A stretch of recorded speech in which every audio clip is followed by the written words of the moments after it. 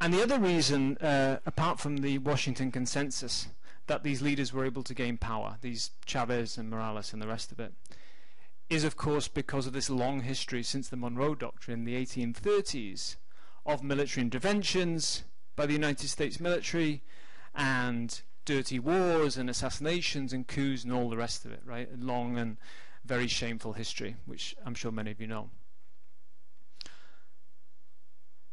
And this has created a kind of latent anti-Americanism that bubbles up every so often. And that combined with this anti-free market sentiment in Latin America, and it produced this very heady populist brew. Now, Latin America is often described, or South America, be more specific, is often described in terms of two lefts, two camps of the left. Essentially the radicals, who I've described, and the moderates, which people normally use to mean Brazil. Brazil are, as opposed to is, the moderates. And then you have other countries like Argentina, which, you know, it's kind of hard to tell what they're doing any day. It's so madcap and chaotic and a bit bonkers at times. But they're kind of sometimes radical, sometimes moderate. They're not ever quite sure what they are. I think that's got worse since Cristina Fernandez took over as president. But I think once you strip away the rhetoric, because a lot of that division is based on rhetoric, who can shout the loudest, forget about that, cut out all the noise, and just look at what they actually do.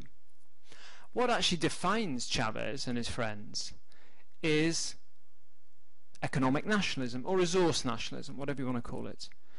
And as I've said, that's a reaction against the Washington Consensus. That's bringing the state back in the economy. That's raising taxes on foreign investors. And that has been on display in Brasilia as well as in Caracas. So I'll give you two quick examples.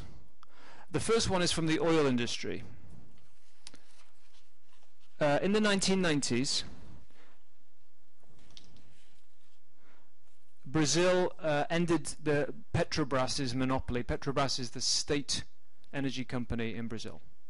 And they opened the industry up to foreign investment. But if you look in the past couple of years, oil policy in Brazil has become much more nationalistic. So they've restricted foreign corporations to secondary roles in most projects.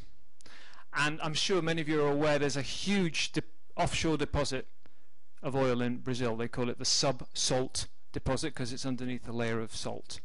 Very hard to access. There was a big spill there recently, Chevron facility. And if you're a foreign investor and you want to invest in that sub-salt deposit, you have to go into a joint venture with Petrobras, the state company, and they have to have at least 30% of the arrangement, and they have to be the controlling operator.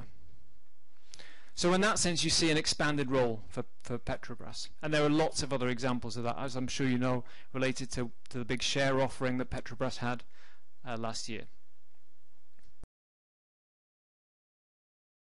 But I don't want to compare the two.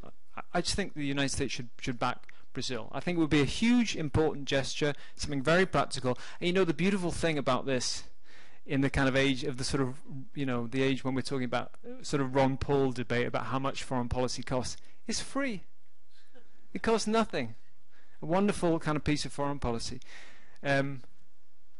Free foreign policy is something you don't get in many places, but you get it in Latin America.